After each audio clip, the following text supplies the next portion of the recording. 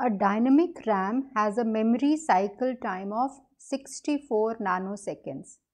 It has to be refreshed 100 times per millisecond, and each refresh takes 100 nanoseconds.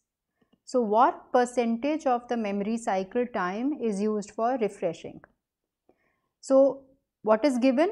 That the memory cycle time is 64 nanoseconds, or we can say 64 into 10 to the power of minus 6 milliseconds. Our refresh rate is 100 times in 1 millisecond. So in 1 millisecond, the memory is refreshed 100 times.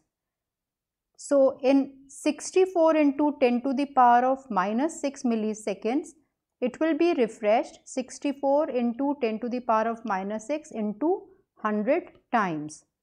And now each refresh takes 100 nanoseconds. So these many number of times it is being refreshed, and every time it is taking 100 nanoseconds. So the total time that would be taken would be 64 into 10 to the power of minus 2 nanoseconds in one memory cycle. So what would be the percentage of memory cycle time? So this refresh time 64 into 10 to the power of minus 2 divided by the memory cycle time, which is 64, and into 100 because we are finding the percentage. So this gives us 1%.